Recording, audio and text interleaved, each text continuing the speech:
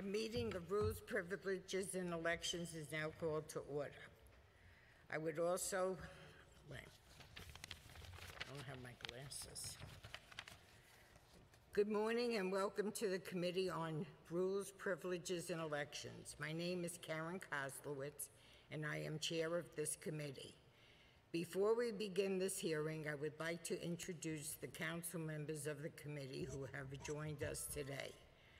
Our Speaker, Corey Johnson, Minority Leader Stephen Matteo, Council Member Margaret Chin, and Council Member Debbie Rose.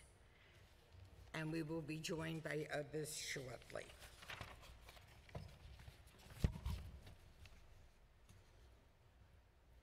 Council Member Brad Lander has joined us. Not on the committee, but he has joined us. I would also like to acknowledge Rules Committee Counsel Lance Polivi and the staff members of the Council's investigative unit. Chuck Davis, Chief Compliance Officer, and investigators Andre Johnson Brown, Alicia Vassell, Desiree Robinson, and Ramses Booten. Today, the Rules Committee will consider the nomination of Georgia Pestain for appointment to the position of Corporation Counsel. This is the first time a Corporation Counsel nominee has been before the Council for our advice and consent after the 2019 Charter Revision Commission made this recommendation, and it was ratified by the city electorate. If the council gives the advice and consent, Ms. Pestain will fill the vacancy for Corporation Counsel and serve an indefinite term at a salary of $200.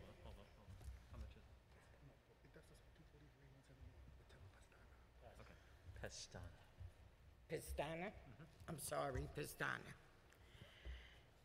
$2,480,000, $243,000. It says here, Chuck confirmed the exact amount. It's okay? Okay, I just want to, we've been joined by council members Keith Powers and Adrian Adams. The New York City Charter designates the Corporation Counsel as the attorney and counsel for the city and all city agencies. The Corporation Counsel, and by extension, the Law Department, is granted the power to conduct all of the law business of the city. Further, the Corporation Counsel shall have the right to bring or defend any legal action in local, state, or federal courts. The Law Department is comprised of approximately 1,000 attorneys who specialize in all of the types of law that may be necessary to conduct the legal business of the city. The Law Department includes specialists in a multitude of fields of litigation, land use, ethics, professional responsibility, contracts, administrative law, juvenile delinquency, and legislative interpretation, just to name a few. They represent the city elected officials and city agencies with any and all legal issues they may confront. The mayor must submit the name of a nominee for Corporation Counsel within 60 days of a vacancy to the City Council for its advice and consent. I want to welcome our candidate and raise your right hand, please, to be sworn in. Ms. Pestana, do you swear to tell the truth, the whole truth, and nothing but the truth?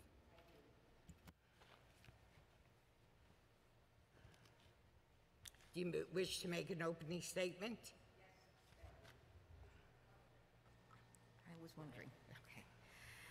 Good morning, Chair Koslowitz, Speaker Johnson, and distinguished members of the Rules, Privileges, and Elections Committee. It is a pleasure to come before you to introduce myself and answer your questions relating to my nomination for appointment as New York City's 80th Corporation Counsel.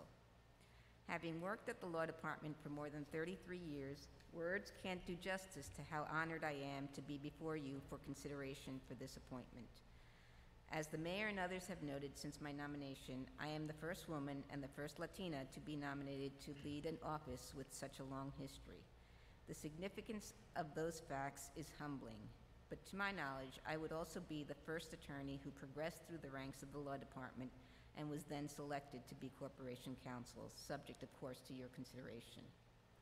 I believe my training and experience over 33-plus years as an attorney representing the city, its officials, including the council and its members, and municipal employees in a wide variety of matters more than qualifies me to hold the position of corporation counsel. Everything that I have learned from my exceptional colleagues and supervisors, as well as from my clients in multiple administrations and agencies, and from my interactions with a variety of elected officials and their staffs, has shaped the lawyer that I am today. In my very first days at the law department, my first supervisor took care to explain that my obligation is to the city as a whole, and that I should always keep in mind that while it is nice to win, my job is to achieve the right result. Throughout my career, that has been the guiding principle of my work.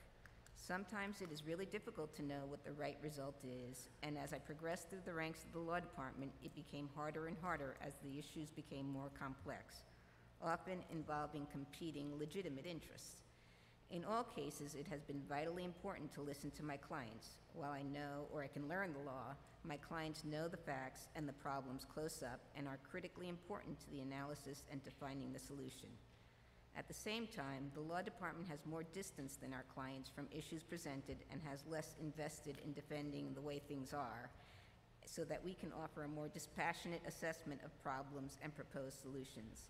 Throughout my career, I have done my best on behalf of the City of New York and in furtherance of the rule of law. My history and experience has prepared me well for the role of corporation counsel. I respectfully request that you give me the opportunity to serve as the Chief Legal Officer of the City of New York. I'm happy to answer any questions you have. Thank you. Thank you. I now want to recognize the speaker who may wish to make an opening statement and ask you some questions. Thank you, Chair Kozlowitz. Good morning, Ms. Pestana. Thank you for joining us today. I want to commend you on your impressive background and thank you for your decades of service for the city that we all love. As you know, we are here today, as the chair said, because I called for a Charter Revision Commission in 2019, and the commission recommended that the Corporation Council come before the City Council for its advice and consent. One of the reasons for this change in practice is that the Corporation Council is charged with serving as the lawyer for the city as a whole.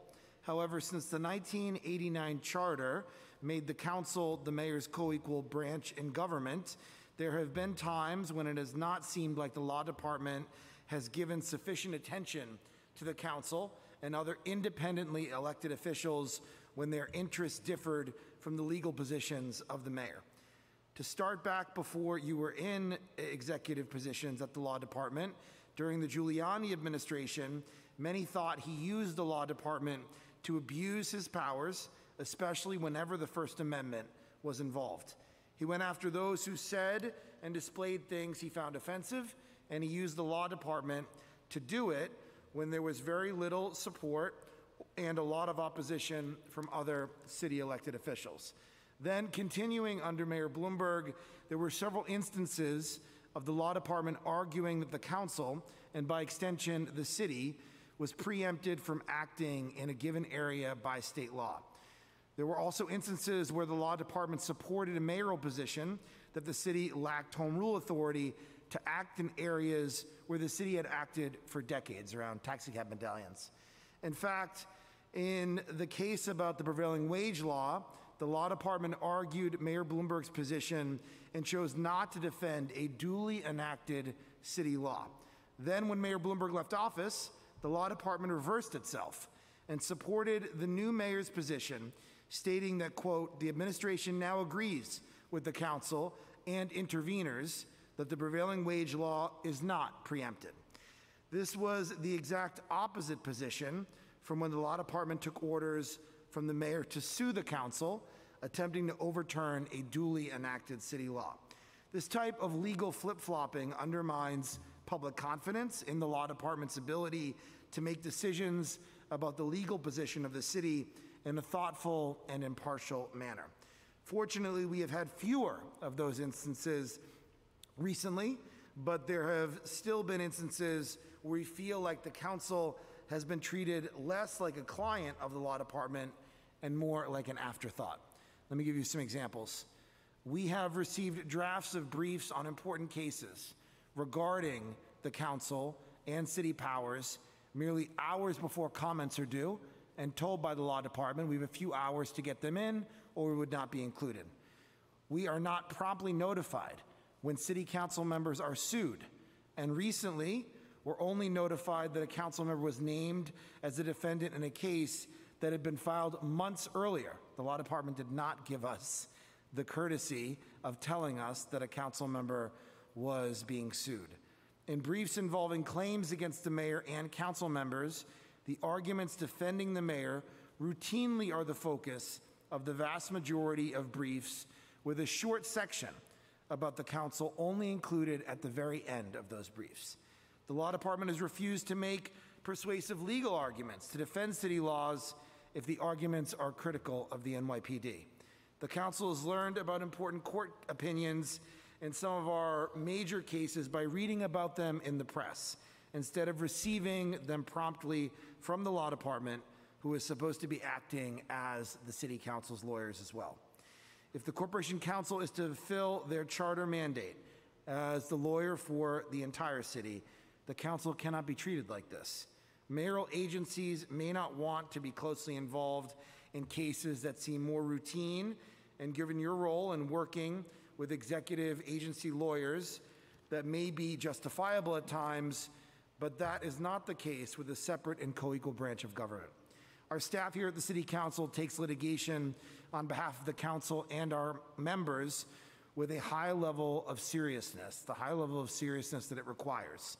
To be sure, there are divisions of the law department who work amazingly well with our lawyers and consult very closely with them. They even have drafted briefs together, and I want to point that out. I don't want to paint with a broad brush. We would like that to become the norm when issues of importance to the council, including our legislative powers, are at stake. So I am really glad you are here today. We want to make sure that all of city government sees the Corporation Council as their lawyer, and I know some of my colleagues will explore many of these issues further, but I want to jump right in with some questions, if that's okay. Sure. Thank you. So the first question I have is about amicus briefs. The law department has prevented the city council from filing amicus briefs, advancing arguments that espouse positions opposing those of the mayor.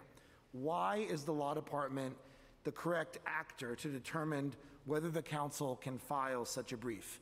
Don't you think that the law department will always have a conflict, because the law department will never want to allow the council to file a brief in opposition to your legal arguments in support of the mayor? The issue, excuse me, the issue of amicus briefs has been a contentious one between the law department and the council. The law department, under the charter, is the chief legal officer of the city, and in litigation, the city must speak with one voice. When the council, as a body, wishes to put in opposition to a position that the city is taking in litigation, the city is not speaking with one voice. And in the past, that has been an issue. When the concern, however, goes to the powers of the council or the scope of its authority, I agree that that is an appropriate time for the council to be given either party status or amicus status. I think it's a different question when it's a individual council member or a group of council members, not the council as a body.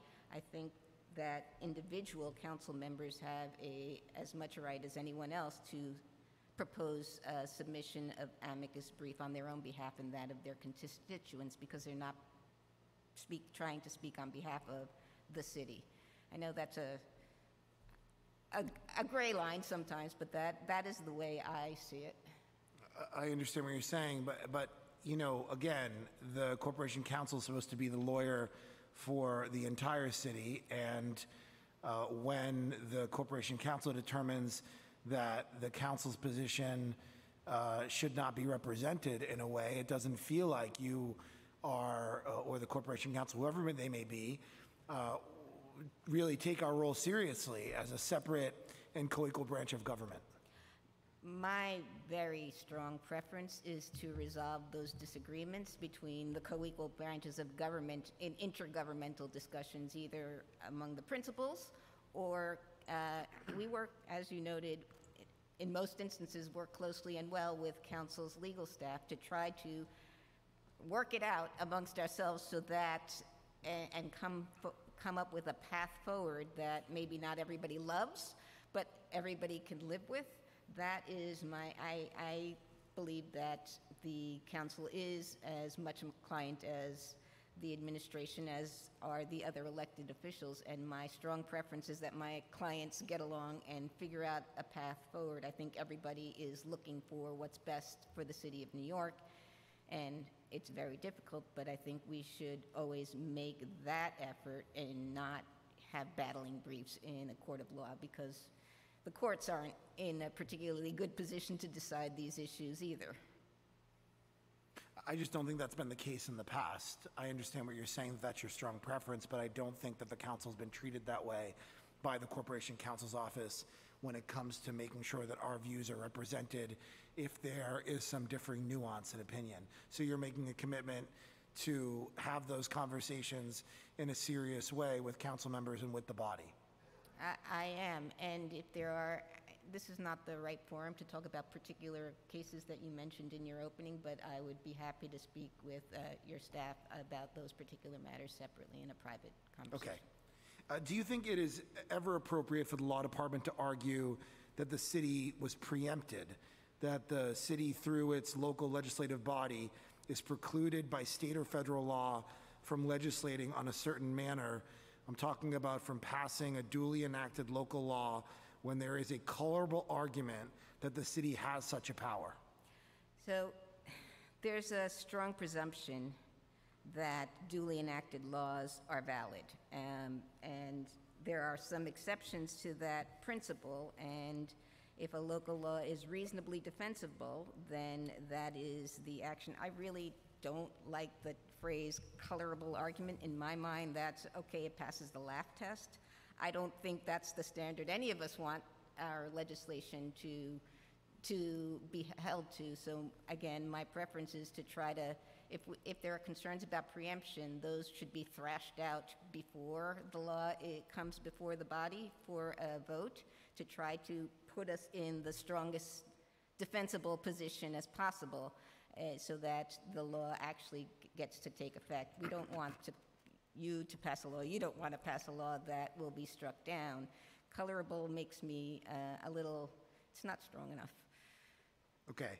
I mean, in the case of the living wage legislation that I mentioned in my opening statement, if once Mayor de Blasio assumed office, the Corporation Counsel's office was able to see the merit in the council's legal position that the city had the authority to legislate in the area of living wages, how could the law department have justified arguing for less city power in the same exact case under the previous mayor?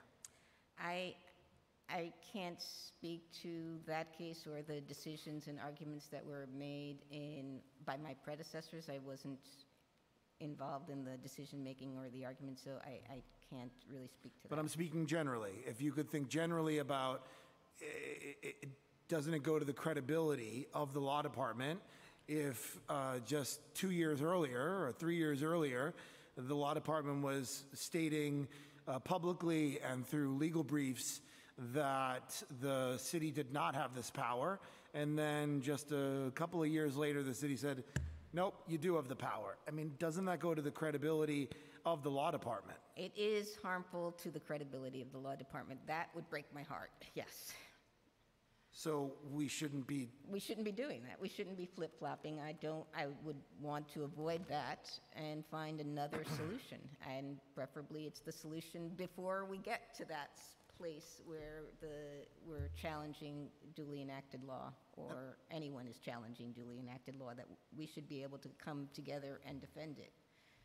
and I just want to read something. A well-known Columbia law professor and a former city official, Richard Berfault, who was on the Conflict of Interest Board, stated about the Bloomberg administration's legal legacy that, quote, there may be a conflict between the immediate political and policy needs of any mayoral administration with a willingness to use whatever legal tools are at hand, including state preemption, to advance its goals, and the long-term interest of the city in being able to chart its own destiny with less interference from the state. So my question after reading that statement is, how can you assure us that any future consideration of arguing preemption against a local law will center on the best long-term interests of the city in being able to chart its own destiny? I think that is an excellent principle to uphold. We are all interested in the best long-term interests of the city. No one wants to see this or argue that the city is curtailed in a way that is not a hard and fast conclusion. Thank you. Do you think it is ever appropriate for the law department to argue that the city lacks home rule authority to act in a certain area when, again, there is maybe I shouldn't use the language, a colorable argument that the state legislature cannot act without a home rule request from the city? I don't feel it's appropriate for me to make sweeping statements without sort of the actual facts in front of me, but I would not, as we just in this prior exchange, I would not be in favor of making any arguments that would diminish the city's powers and prerogatives.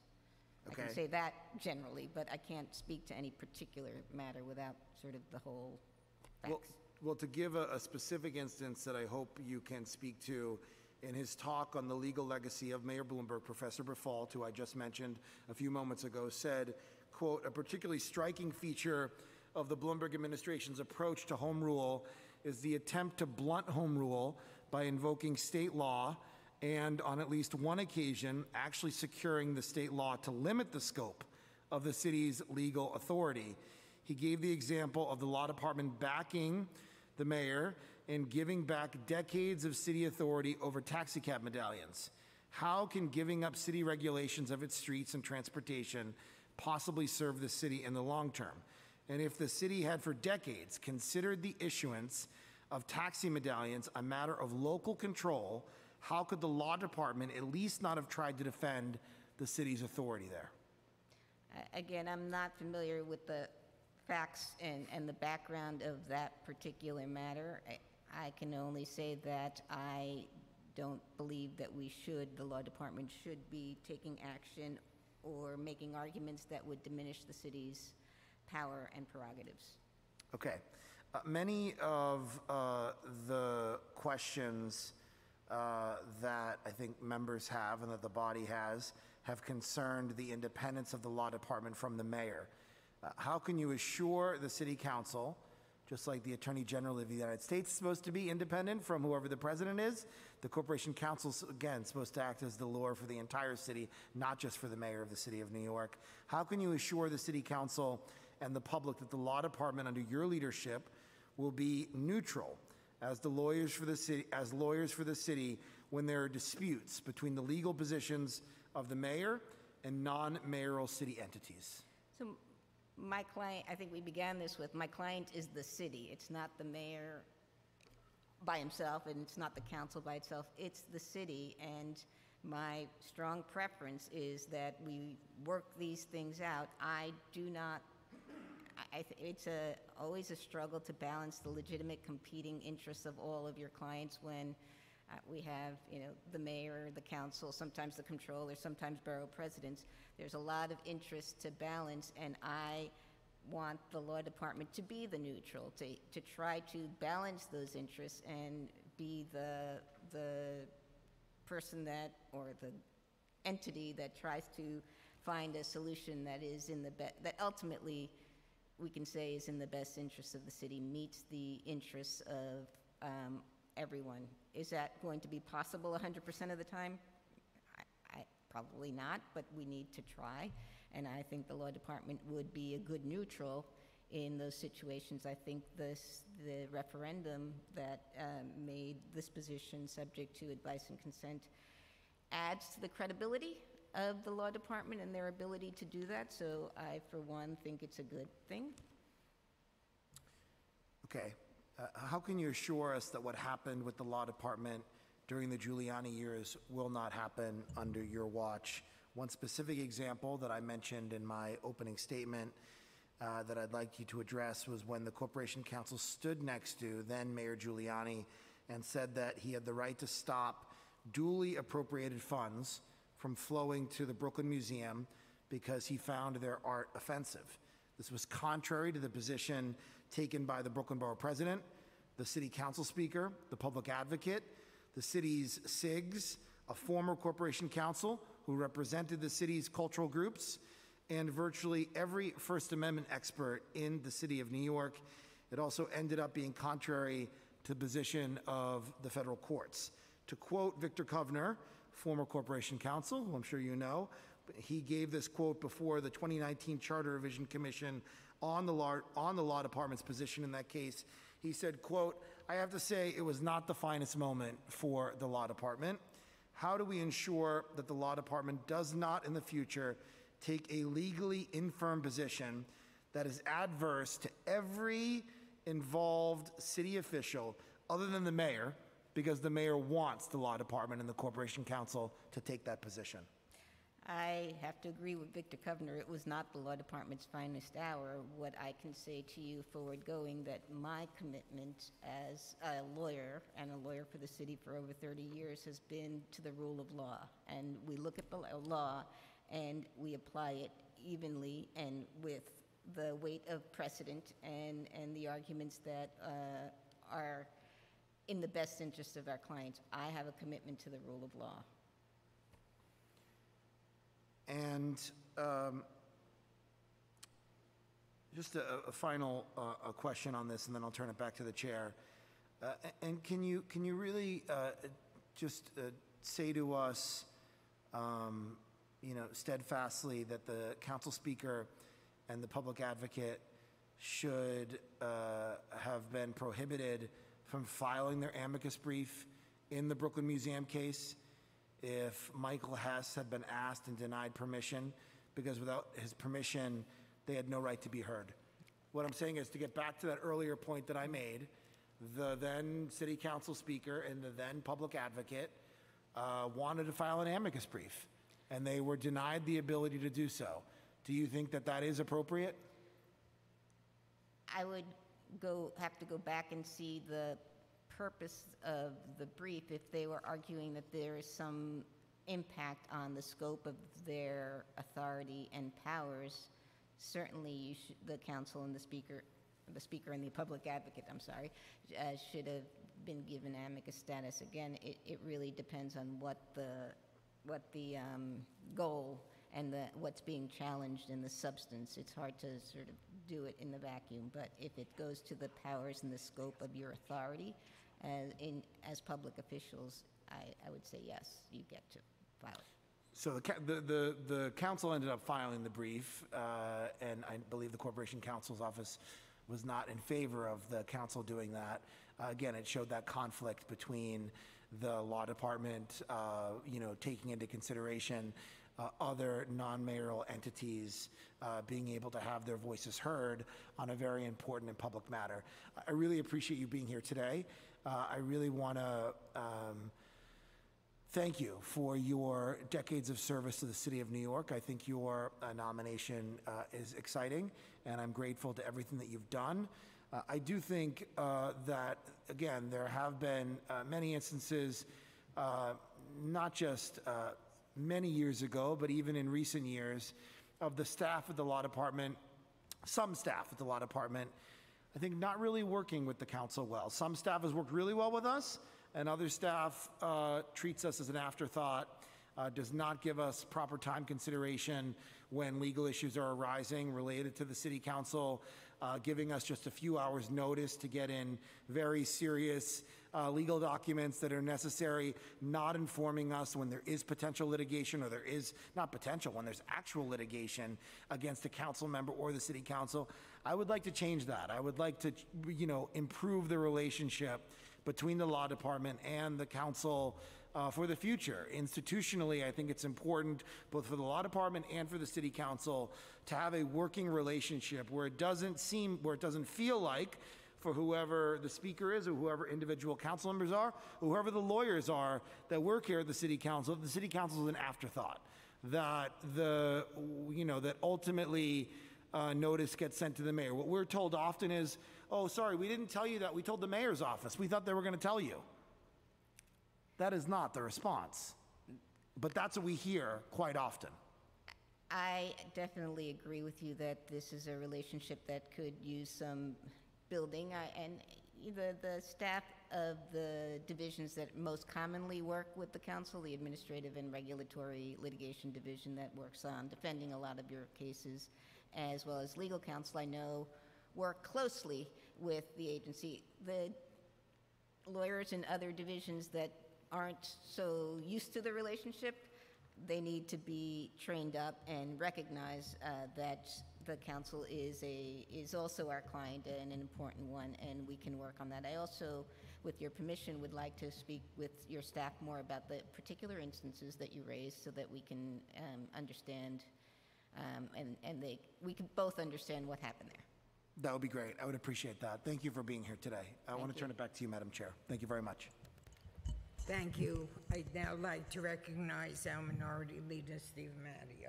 Thank you, Madam Chair. Good morning and welcome. Thank you. I have some questions for you. So given the definition of associated persons in the conflicts of interest law, do you agree that you're associated with the senior attorney at the law department? Yes, I am. And how are you associated with the person? We live together? I'm sorry? We live together? Have you ever recused yourself from any matter involving this person's employment in 2015 when you first became Assistant Corporation Counsel? I have been, when I came onto the executive staff in 2013, I recused myself from all matters that he works on. So And you said, in 2013, you said? 2013 is when I got onto the executive staff, and that's when the supervisory relationship, at least theoretically, started. So how was that done? Was it written documentation? Was it signed by a supervisor? It was done by me telling Michael Cardoza, who was the corporation counsel at the time, who had promoted me. He was aware of the relationship, but then we set up a system where, at that point, the division that he works in was overseen by a different executive, Len Kerner, so it would not have come up later on when that division, and I can't remember, it might have been 2015, 2016, came under me when Len left. Then we set up a firewall, basically a recusal, that any matter that he works on goes to the managing attorney, Muriel Good-Trufant. So I don't even know when they're communicating. It just happens. So there was a process set up, but was it written? Was there documentation? No, or signed by anybody? It was not written, no. Okay. So what about in 2019 or 2021 when you became acting counsel? It's been the same process. He continues to, when executive staff eyes are needed on something he's working on, he goes to Muriel. So you consulted the law department ethics counsel? Would that be fair to say? No, we did not. We just continued the same practice that we had initiated back in 2015. That practice continued. So did you consult COIB at all? We consulted COIB recently, and the advice they gave was to, as long as we kept in place the system that we put in place, it was okay. So when did you get that answer from COIB? Was that written? Yes, that was Friday. Friday? This past Friday. So why didn't you get that back in 2019 or 2021? Honestly, it didn't occur to me to ask for that advisory opinion. It was the process that we had put in place years earlier, and it just continued. Should I have been more vigilant? Yes. So, you said you received it last Friday? I got it on Friday, yeah. And when did you contact them or request? Friday. You got it the same day? Yeah, now I'm thinking, was it Thursday or Friday? It was Thursday or Friday, but yes, Wish I we could get sent that them the fast. letter, and then they sent it back late that night. And you have that in writing? Yes. Okay. Did you ever supervise or make supervisory decisions regarding the employment, including firing, hiring, promotion, demotion, salary, discipline? No, What about supervise any litigation matters from 2013 to the present? no, Meetings about litigation matters from 2013 to the present? not that I recall. Okay. So switching gears, in 2019, did you have a conversation with Mayor de Blasio about your interest in serving as Corp Counsel? In 2019, after Zach announced that he was retiring, we had conversations about... I'm sorry, I couldn't hear you. I'm sorry, there's like an... The echo, mask right? and everything, it's fine. In 2019, after Zach said that he was going to retire, the mayor and I did speak about my interests in remaining at the law department, what I wanted to do next. After I left the law department, we had a conversation of that nature. So, we asked some pre-hearing questions that the committee sent you in advance, being asked whether you were offered the position of Corp Counsel. No, I was not. No, I'm sorry, no what? No, I was not offered the position before now. Okay, but you had a conversation about it. We did talk about the position, yes. Just why didn't you disclose the conversation then in the pre-council hearing, pre-council questions? I can't. Why didn't you disclose the conversation in the pre-council questions? The pre-council question was whether I had ever been offered the position, and I have not been offered the position. Okay, so just clear, but you had the conversation, whether... We talked leg- about, I okay. mean, it was a couple of like freewheeling conversations. Okay. For me, just circling back, so going back to the COIB issue, in retrospect, would you have done it differently and asked COIB for a formal opinion or letter when you first, had that supervisory position, and then later when you became acting corp counsel? Would you have done this differently? Yes. And requested the letter? I would have requested the letters earlier, yes. Okay. Thank you, Chair.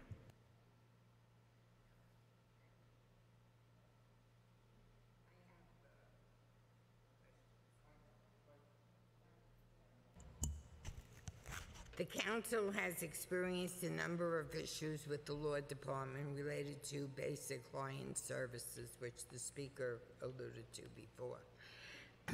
If confirmed, do you commit to create a new mandatory training or to refine existing programs on the following topics? And please answer after I ask about each one. Will you add training for law department attorneys? I left my glasses home. Instructing them to inform the appropriate city council attorneys that an action has been filed in which a duly enacted city law is challenged or a council member, the council, or a council staffer is named as a party in their official capacity. Yes, we do currently have a system when a council law is challenged. We notify the chief of our legal counsel division, Stephen Lewis, and he alerts the council and links up the lawyers that are going to work together from the council and our office.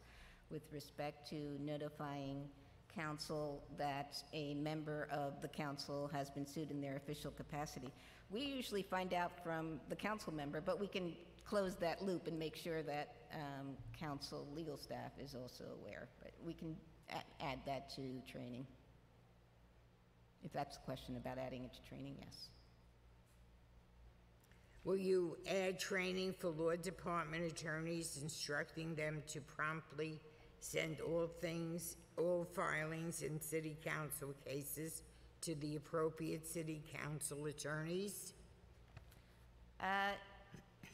I think we can do that for the council because you're not sued all that often.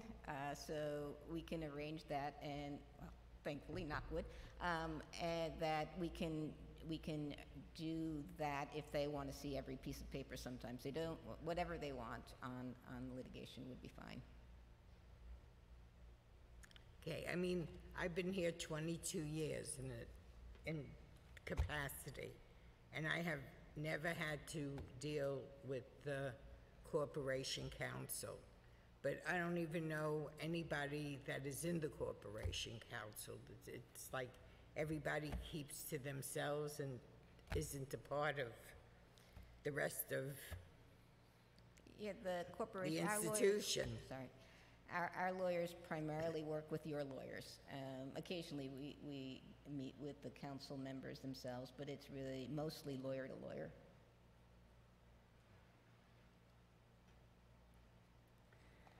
Will you add training for law department attorneys instructing them to send any letter or stipulation to the appropriate city council attorneys before sending it or filing it with the court?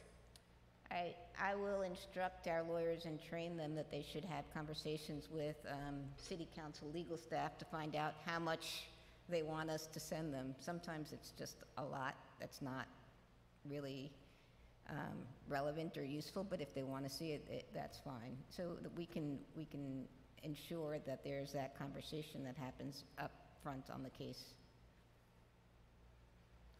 Will you add training for law department attorneys instructing them to provide drafts of briefs to the appropriate city council?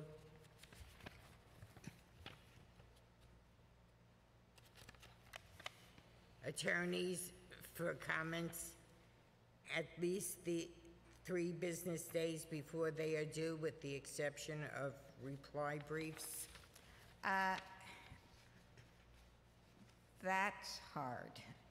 Our attorneys are usually, when it's a case of substance that's important to the council, our attorneys are generally working closely, drafting and preparing the arguments together. So the arguments in the briefs are not going to be a surprise, but 3 business days before they're due, I just, don't think that that is something that I can commit that we would always be able to do. Timelines and pressure of work sometimes doesn't allow for the 3 days, but I can say we would give you as much time as we possibly can.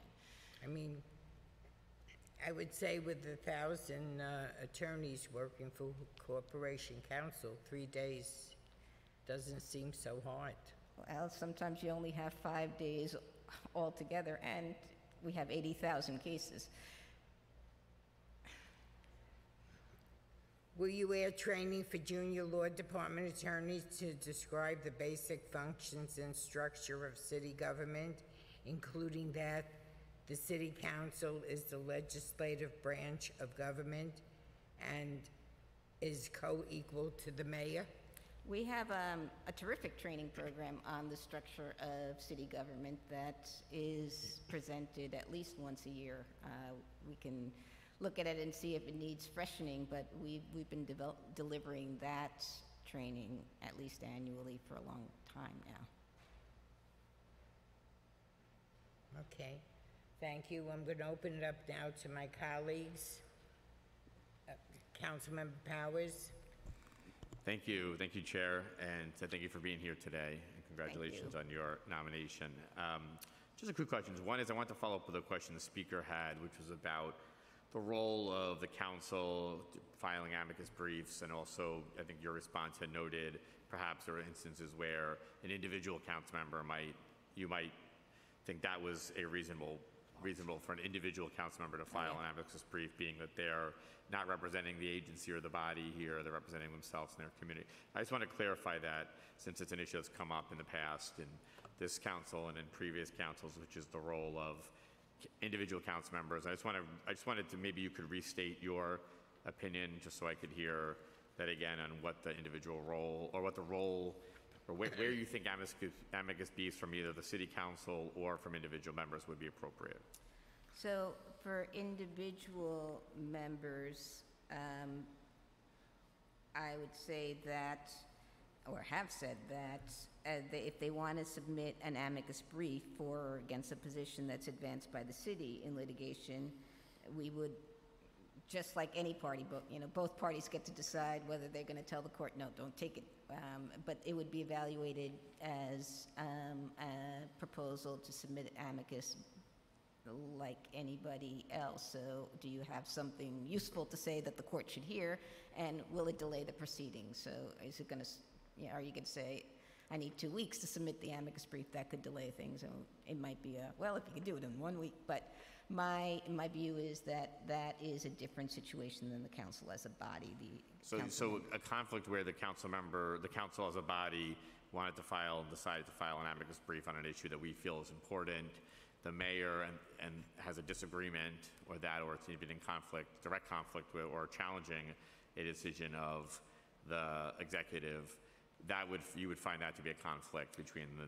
If it went to, yes, if it was a dispute or a disagreement with the administration that went to the powers of the council, then we would authorize the council, depending, we might take the council side against the mayor. That's possible too. And then the other side would be authorized to retain outside counsel. Are there instances in your, I think, 33-year career where the law department has sided with the council against the mayor? Yeah, most of my 33 years, I wasn't on the executive staff. So in the last, let's say, 8 or 9 years, I can't really think of any. There's not a lot of mayor versus council cases in that time period either. Sure. I think the speaker's questions earlier, though, were trying to make a point that it often feels like we are left to, sort of left in conflict at moments where, or left to the law department sides with the mayor on these instances where there might be there's a conflict. Just moving on, though, we had recently seen a number of affirmative cases at the state level, for instance, with the opioids, the opioid crisis, where there was huge settlements. And I was just, in light of that, I was thinking about that earlier and thinking, are there areas where you think the city would benefit from taking affirmative litigation? And when do you think that's important or practical? The city does take a lot of affirmative litigation, and we created a small unit called the Impact Litigation Unit a few years ago that is dedicated to bringing, well, for a long time we were dedicated to bringing cases challenging some Trump administration initiatives. One of the cases, or two of the cases that we brought, are against the opioid manufacturers and distributors, and we're part of the settlements that were announced. The amounts aren't calculated yet because it's a complicated allocation formula. So we are involved in that, and we also have been exploring more cases under the city's consumer protection law, because that's a valuable tool. So yes, that is something that we are very interested in doing, and if the council has ideas on more litigation we could bring, love to hear them. Got it. And what do you feel is the most important part of your office? You've been there for a long time. I'm assuming you've worked in different parts of the office. What do you feel is the most important function of the law department? I think I got to this a little bit in the discussion with the speaker, that I think we could be an honest broker sometimes, and that because we have so many clients with different powers and authorities and interests, that if we can convince you all that we are indeed a neutral, I think that is a role that we can play in helping to achieve consensus and figure out a way forward for the city in some areas that maybe people have disagreements on. So I think that is a very important role, and I would love to play it more. Got it. I'll just ask two more questions out of respect for my colleagues' time.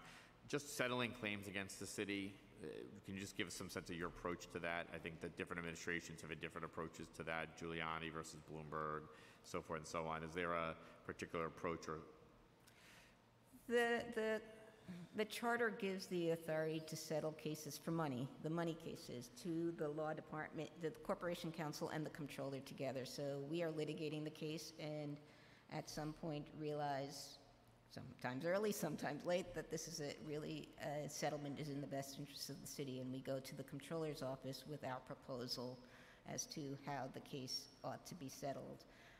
That relationship actually works well, and there's always a respectful give and take on the amounts and negotiation of it, so I don't think that I would change that at all. Okay. And my final question, are there areas that you see right now where you would think about expanding the power or changing the power role, or doing something different than your predecessors when it comes to this role and how it functions, how it works? Well, from the discussions that the speaker raised, I think that there is some repairs that need to be made to the relationship and a restoration of our credibility and a sense to give you all a better sense that we're your lawyers too. We take that role very seriously, and I thought, and I think that maybe the lawyers on the ground feel that more, but I think that is an important. It would be important for me to invest time in that. Okay. Thank you for taking time, and I'll hand it back to the chair. Thanks to Chair Thank you. Koslowitz.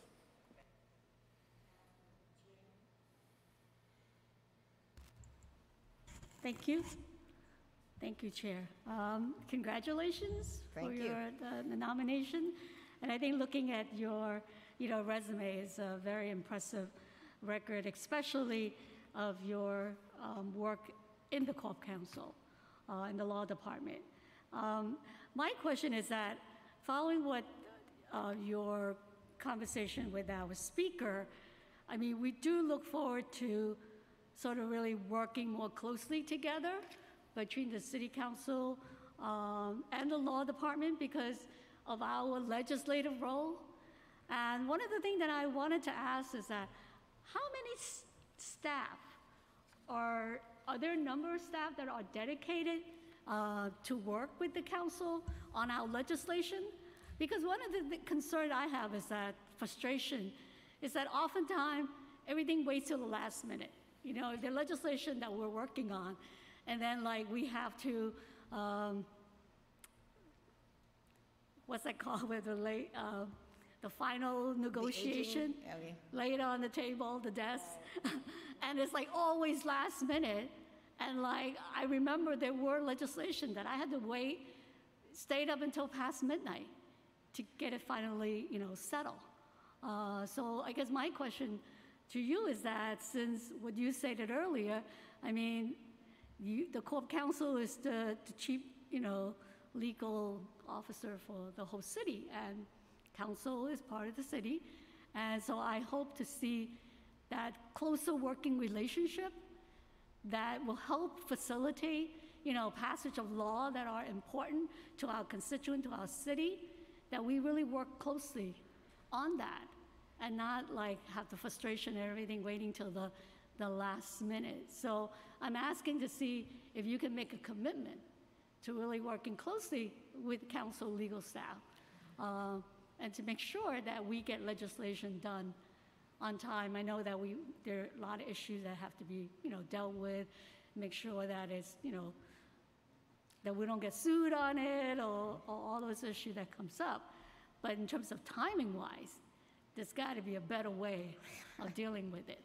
Thank you, Councilmember Chin. I totally agree. There's got to be a better way to deal with it. We have a legal counsel division that is a little over maybe between 20 and 25 lawyers when they're fully staffed. And they share your frustration that things come at the last minute, and sometimes there's a lot of things that need to be worked out, and there's an aging deadline, and everybody's frustrated and talking past each other. So we would love to work out a better way where there is longer lead time before sort of, okay, this is what's going to age, and the legal staff of our office and council work together to take care of any problems and consult with the council members so that it's not a mad crush and nobody is up until midnight or past midnight hoping that it gets done. So yes, we need to figure out a better way. So I guess you will make that commitment under your leadership that this will definitely improve, right? I'll do my part. I hope the council does their part. How's that? Well, we're looking forward to improving that working relationship. Thank you. Okay. Thank you, Chair. Councilmember Adams. Thank you, Madam Chair. Good afternoon. Good afternoon. Ms. Posada, it's very nice to see you in person. It's good to see you too. And congratulations on your nomination. We're so happy to have you give your testimony here to this body today. Along the same lines as my colleagues have asked, I just have two questions for you. The first one has to do with you being the leader of the entire law department. And of course, we know that with change always comes a little bit of resistance. So with your commitment to making your non-mayoral clients more balanced when it comes to the law department, how much resistance do you foresee within the department of making that become a reality? I don't foresee resistance.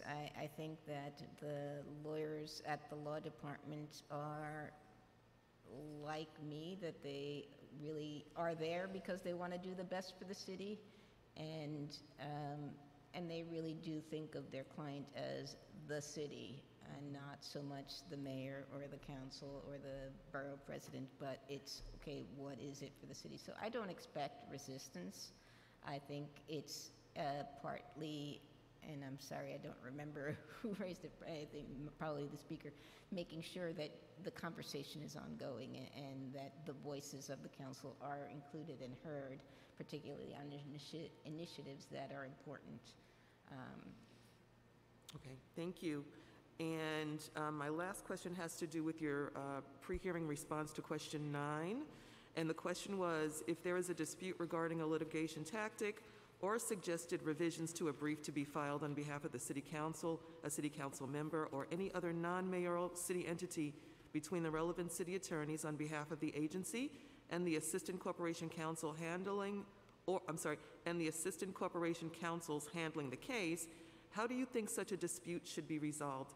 And your response was a little vague. I would like for you to expound on your thought a little bit with regard to the answer to that question.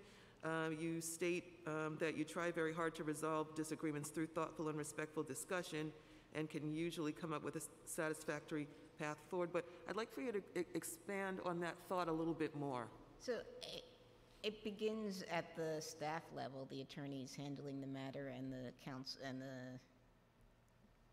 at the council staff trying to work out the differences and the disagreements, and slowly it rises up, I guess, in both at both the council and at the law department, and ultimately it would come, if no agreement could be reached, ultimately it would come to me, and as the chief legal officer, I would be called upon to make the decision as to which way we would go. But I, have to take into account the concerns of my clients, because, as I said before, the client knows the operations and what is most important to them, so it's important to listen and try to address the concerns as best we can before we take the step forward. But ultimately, it is the obligation of the Corporation Council to make the decision. Okay, thank you. I think I just extracted what I needed to hear, is that you would take the lead on that. Oh yeah, it's got to be me. On that, yeah, which I didn't see here. So thank you very much for your testimony today. Right. Thank you. Thank you, Chair. Councilmember Rose. Thank you, Chair. And I too want to offer my congratulations on your nomination. Thank you. I have some sort of process questions. Are there a backlog of cases that the law department has, and how long does it take for a case to actually get litigated, like from the time it's filed until the time of settlement? So that not every case is the same, and we all know that this past year has been a little strange, so the courts were not moving as quickly, so we'll pay for that in the coming years. But in the ordinary times, in state court, it's not unusual for a case to be 5, 8, 10 years old before it comes to conclusion. In the federal courts, it moves much faster, usually, 2 years, 3, maybe, to the conclusion. And by the conclusion, I mean that's a case that's fully litigated, not necessarily settled. Earlier settlements is if we see a case that needs to be settled, or we decide settlement is the right result here, we try to do that as early as possible to avoid, delay and spinning of wheels and a growing a backlog. Is there anything that you can do internally to expedite these cases so that it doesn't, that time frame can be reduced? Is it a matter of staffing? Is it a matter of, It's I think a few different things, and one thing that did come out of the pandemic is that we started meeting regularly with the deputy chief administrative judge in New York to come up with a mediation program that might fast track the resolution of some cases. So, we had, since the courts weren't fully operational, they were operational for the entire time, but people couldn't come in. That was a productive thing for us to work on with them. So we need to partner more with the court system to find things like that would help eliminate some of the delays. And in terms of lawsuits that are filed against the city by a sort of repeat multiple lawsuits that you've had to litigate against the same person. I'm speaking primarily about police officers that come before you that have had multiple lawsuits. Is there some sort of process that they're looked at, and so that the city isn't, constantly, being held liable for the actions of repeat police officers who find themselves, being sued? Yes, we have a risk management unit that looks at things like that, looks to see if there are repeat defendants or even patterns that are arising in particular precincts or something like that. And we have that risk unit meets weekly with the NYPD's risk unit and flags these individuals as well as any trends that we see from the incoming cases to the police department. And they have an early intervention unit that also sort of digs deeper to see we just have the piece that involves litigation. They have access to more and can dig a little deeper and see what's going on there and try to take some action. And my last question, could you just tell me what your feelings are about qualified immunity and the law department? It's hard to answer a question like that in the abstract. Qualified immunity is not, I think is a little bit misunderstood in terms of how useful it is in a typical police excessive force case. It's rarely granted. So I just can't answer that in the abstract. I'm sorry. Okay. Well, thank you so much. Thank you, Chair. Councilmember Lander. Thank you very much, Chair Koslowitz, and I would just want to thank you for this hearing at all, and I want to praise both the Speaker and the members of the Council staff who made sure that this got on the 2019 Charter Revision Commission. I think being able to do advice and consent with Corporation Counsel is a really good step forward for the Council and for the city, so thanks to you and to the Council and the team and the Speaker. Ms. Pastana, it's great to see you here this morning. Congratulations on your nomination. Obviously, the Law Department is a place of great esteem. I'd count myself fortunate to have learned from Fritz Schwartz and Victor Kovner and Zach and Jim Johnson. So it's, and I wonder if it's just even listing them. It's all men. It's great to have your nomination. And as you say, it's great to see someone who's really spent their whole career working, in these city legal positions. So congratulations. I'm enthusiastic about your nomination. It seems to me there's sort of two different, maybe kinds of issues at stake here. One is, are you appropriate to lead the law department, about which to me it's pretty open and shut question that you're, qualified and have the integrity and wisdom and experience to lead the law department, and that's kind of our, the main part of our advice and consent function. Then there are these questions about how to understand the relationship and role on which we might have some disagreements. And, I have enormous esteem for Fritz and Victor and Jim and Zach, but I've disagreed with some of them on these issues. So that's a somewhat separate question. So I'm going to continue asking a couple of these questions about the role, but just so you know, from my point of view, they really are not questions about your qualifications to lead the department. So I'm looking forward to voting yes on your nomination, even if we don't agree on a few of the matters of sort of how to understand the role and in some individual cases. Thank you. And I guess I will say, it seems to me, I appreciate everything you've said about working hard to bring parties together and trying hard to represent the city, and I have no doubt you will do that.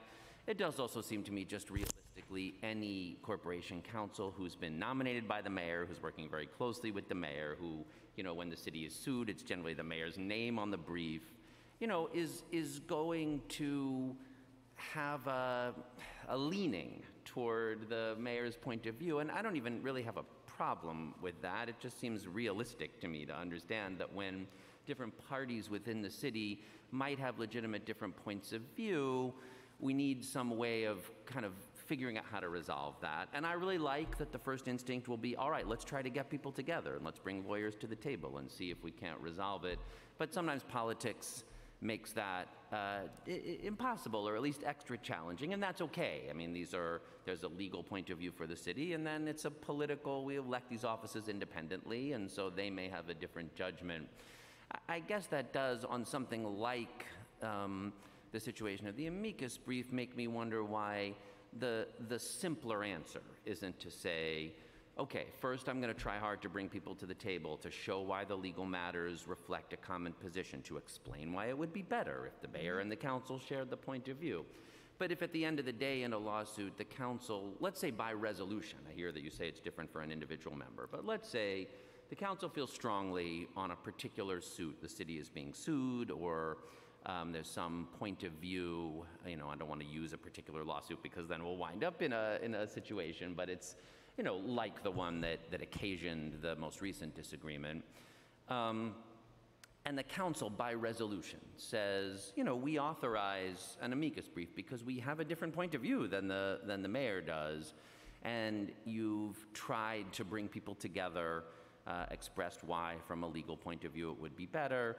But if politically, ultimately, the council were by resolution to say, we have a different point of view, I guess there's two questions here, because it seems to me it's reasonable for the corporation council in that case to say, we are going to represent the mayor's point of view as the city's point of view. It's the mayor's name who's named on the lawsuit, let's say. And so, but it just seems to me it would then be more straightforward to say, okay, because there couldn't be resolution here, we deem it appropriate for the council to go ahead and proceed and give a little leeway to do it. And it feels to me like that would almost make you a more trusted broker of the city's legal position, with an understanding that sometimes politics will make it hard for parties to all come together around it. Yeah, I do find it hard to discuss these things in the abstract. My strong feeling is that because we are putting in a brief or a position on behalf of the city and not the mayor's position, although it's informed by the mayor's position, but should be informed by the position of the other branches of government, that I would be hard pressed at that point. But there could be a situation where I thought, the council's, there's something unique about the council's role or council's view that the court should hear it.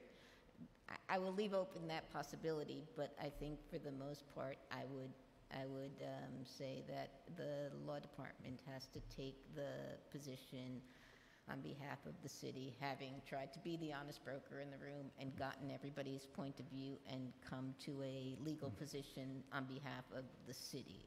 That's the position that we put forward. And we want that inclination. I have to say, I wouldn't be happier if you gave an answer which was, okay, the Corporation Counsel is the mayor's lawyer and everyone else should get their own. That's not what the charter says. It would not be how the city was best served. So the goal of bringing people together to represent the city's point of view, I think, is important and admirable, and I'm glad it's your first set of instincts.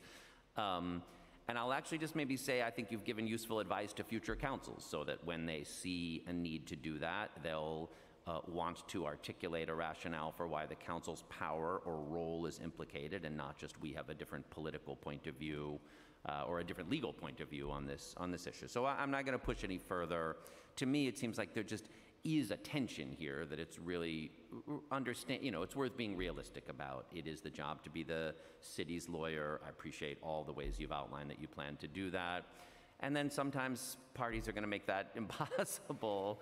And in the cases of those conflicts, it's understandable, at least that the other parties are going to think that Corporation Counsel leans toward the mayor, whether Corporation Counsel actually does or doesn't. And this helps. Having advice and consent hearing is in the direction of having us all feel that way. But that's just a political reality. So I think anyway. I appreciate your answer. I'll take that advice under advisement in the future if it ever becomes necessary, and that you're leaving some room open for that possibility, and that you'll consider it even while you have the strong inclination to try to bring people together around a shared and common position. In that vein, I had the experience, a very positive experience, around what became known as the Dangerous Vehicle Abatement Program law, of actually being able to work together with both council attorneys from the Office of the General Counsel and attorneys from the law department, as well as Department of Transportation and the sheriff and agencies. That was a situation where everyone had a shared goal of doing something more about the city's most reckless drivers.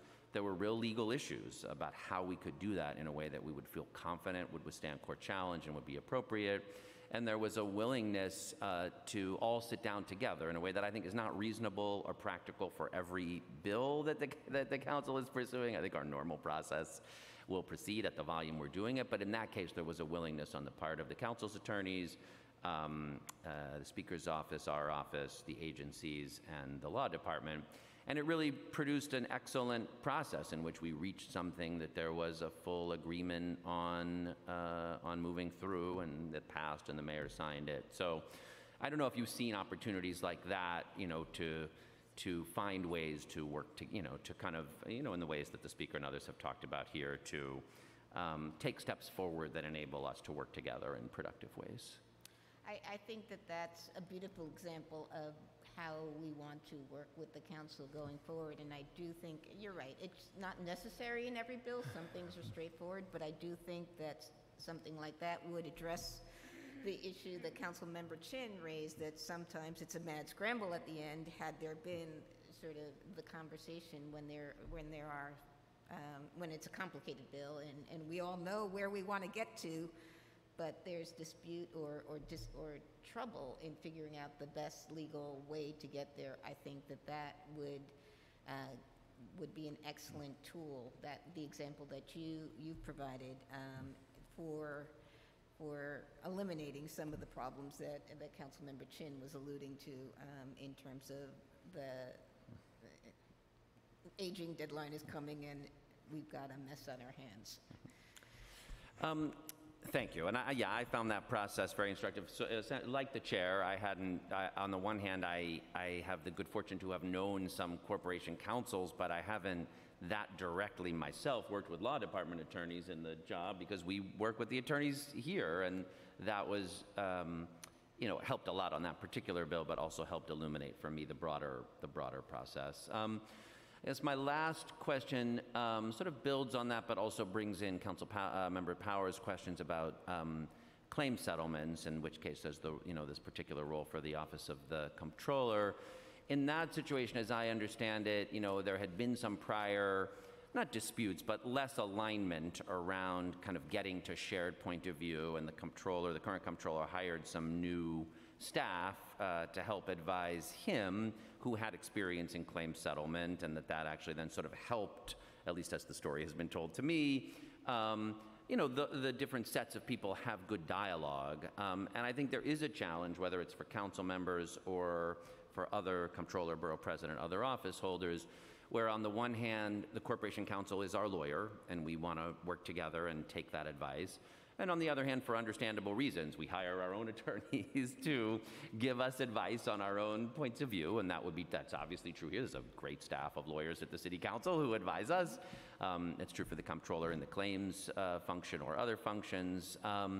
So, I guess how would you encourage other, elected officials other than the mayor who are going to be engaging legal counsel to help advise them in the functioning of their duties, to think about that role, what they're looking for, what kind of advice we want, and then how to, that sets up, then there's going to be two sets of lawyers, so maybe they'll agree sometimes and maybe they won't agree sometimes.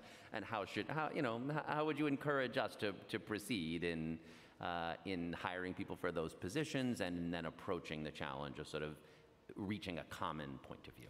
Yeah, I'm pretty sure that there's lots of lawyer jokes about lawyers' inability to reach an agreement on most things. But what's most important for, I think, the lawyers at any of the elected's offices, as well as at our agencies, is a willingness to collaborate and have an exchange of ideas. I have found that the legal staff at the council and at the comptroller's office and at other elected officials' offices are really thoughtful, top-notch, and have good contributions to make, and are very valuable to get in on the ground floor when we're talking about these things, so that about complicated issues or trying to resolve how do we get to the goal here. So collaboration and a willingness to hear and work with other lawyers, and not, I know best kind of attitude is really what I look for. All right. I appreciate that, and I think it's a good, to me, it's all these things are true. We've got independently elected officials. That's good for having a wide diversity of representation. They need good advice and thoughtful approach, and people who can advise them. And then, of course, we want to try our best on behalf of the city that we all have the sacred duty to represent, to try to figure out how to collaborate as much as we possibly can and get to that common position. So. Thank you for answering our questions today. I have no doubt you'll be an outstanding corporation counsel. I have no doubt there actually will be some times we disagree on matters, and that the thing that this will help us do is navigate that productively and as much as we can in the best interest of the city. So thank you very much. Good luck to you. Thank you. Good luck to you. Thank you. And thank you to the chair and my colleagues. Thank you. Since there are no other people from the public that signed up to testify or ask questions, we want to thank you, Ms. Pestana, and everyone who participated in today's hearing. We will now recess today's hearing and reconvene on Thursday, July 29th at 11 a.m. for a vote on Ms. Pestina's confirmation. The July 27, 2021 meeting of the Committee on Rules, Privileges, and Elections, it now stands in recess. Thank you.